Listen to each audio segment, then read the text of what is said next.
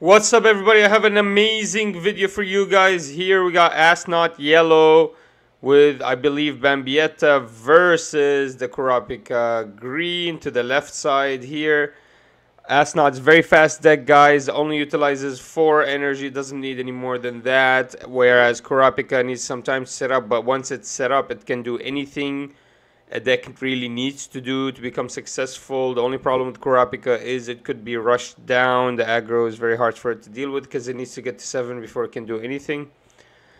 Now, 𝐂𝐻 is very fast deck. It can control the board, control smaller numbers. Once you get to bigger numbers, it's going to be hard for the deck to actually control it. But there we are. 𝐒𝐈𝐓 played down. It's really strong start for Kurapika because he wants to just go through the deck and draw exactly what he needs.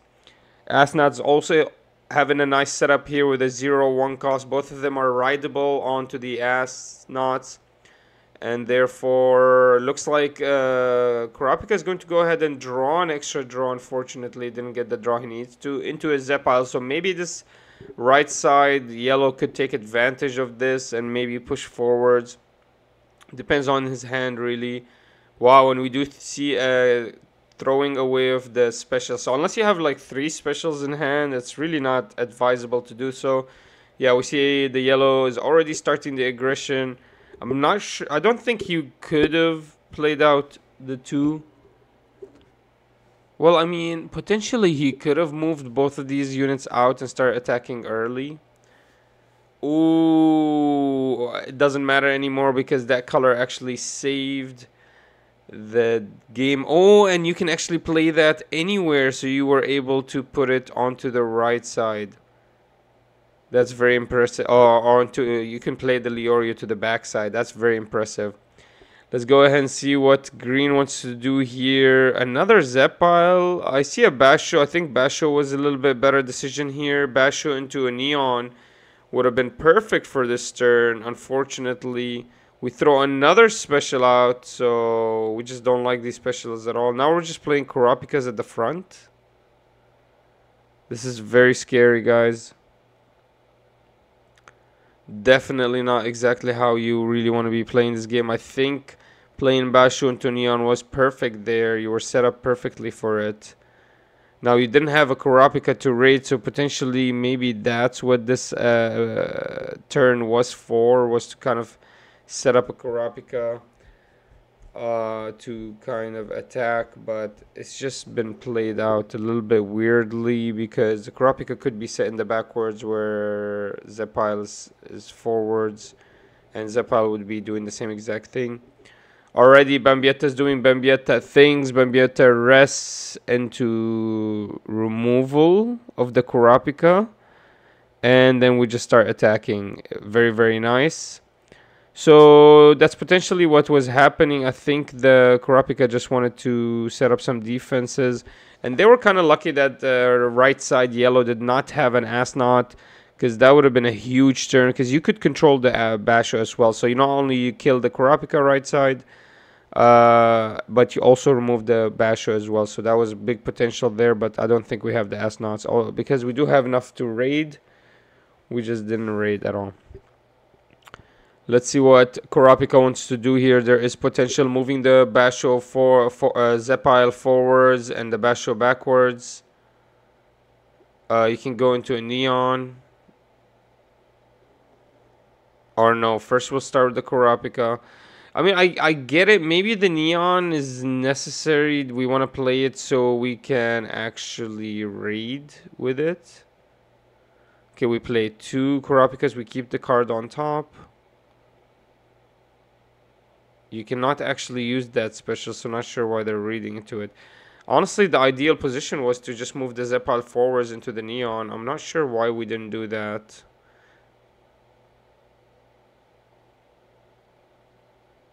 We'll see what's going to happen here. It just seems like this Kurapika is always playing from behind because he never gets to attack. Oh no, he missed 1 action point, so doesn't get to draw, doesn't get to do anything with it because his hand was full and couldn't do anything.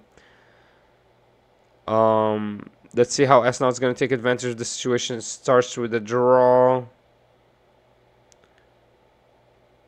Now, honestly, left side Kurapika is going to start attacking next turn, potentially, because all they have to do is move the Zepile forwards, and now they're unlocked the Kurapikas, and they can actually raid with them finally. So that's, I think, what we're going to see next turn. We could have also moved the Zepile this turn just for defense, so it doesn't make sense to me why the left side Kurapika just kept that Zepile in the back end. Just doesn't make sense at all, because we could have just used it for an extra defensive unit.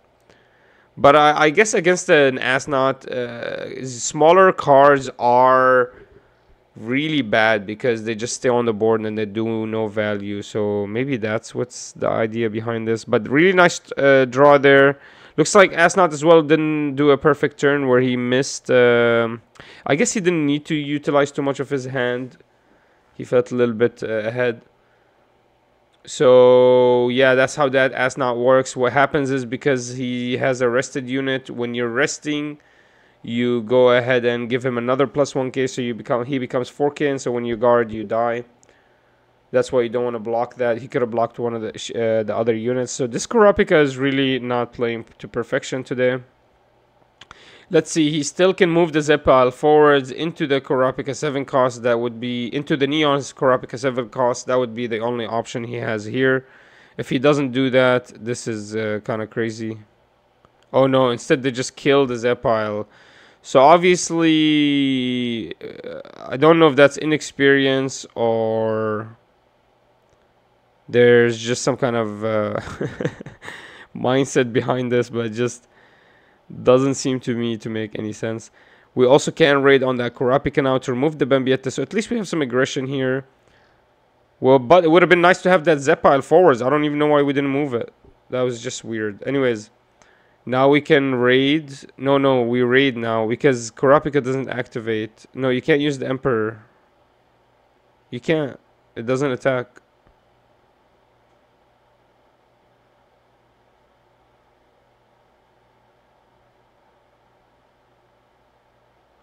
So instead what we need to do is we need to raid.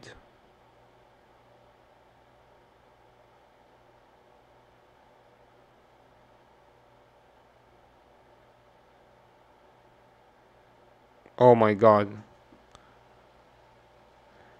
I get it, you don't want to raid the Kurapika 4 cost, but you...